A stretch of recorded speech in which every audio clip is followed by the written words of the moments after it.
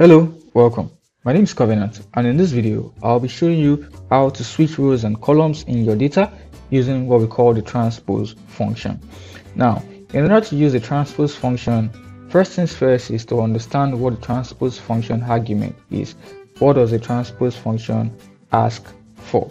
Now, in order to know what the transpose function asks for, I'm going to quickly do is equal to transpose, then I'll hit Ctrl A.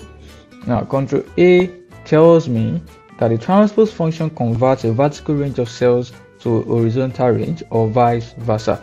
Now the transpose function is asking for just one just one argument, which is the array. Now what is an array? The array is a range of cells on a worksheet or an array of values that you want to transpose. So in this case now, we currently have our product all listed in rows, product A, B down to D, and then we have our quantity in rows as well. However, we want our product to be in columns, and we also want our quantity to be in columns. The best function to use in this scenario is to use the transpose function. So just like I showed you earlier, I'm going to do is equal to transpose.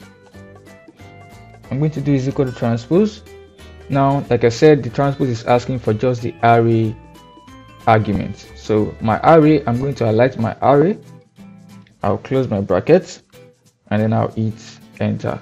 Now we can see that our products are now in columns and our quantities are also in columns.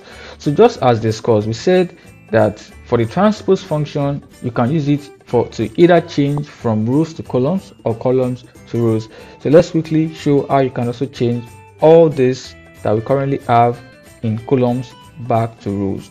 So when I do is equal to transpose once again, right, all I have to do as well is just to highlight my array, close my brackets, and then hit enter once again, and then I have it back in the previous version like it was, right? So that is basically how to apply the transpose function. So let's take a look at another example. So right now we have our products all in columns. We have our apple product, bananas, and then oranges, and then we have the quarterly sales down to from quarter 1 down to quarter 4, all in columns as well. However, we prefer this to be in rows. We want to see our product in rows, and we want to see our quarterly sales in rows as well. So how do we do this? We do that using the transpose function. So I'll do is equal to transpose. I'm going to highlight my array, which is the range of cells. I'll close my brackets, and then I'll hit enter.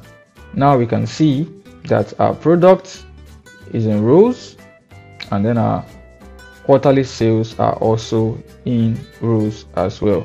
So that is basically how to use the transpose function. In this video, we've talked about how to use the transpose function to switch your data from rows to columns or vice versa. Thank you so much for watching. Bye.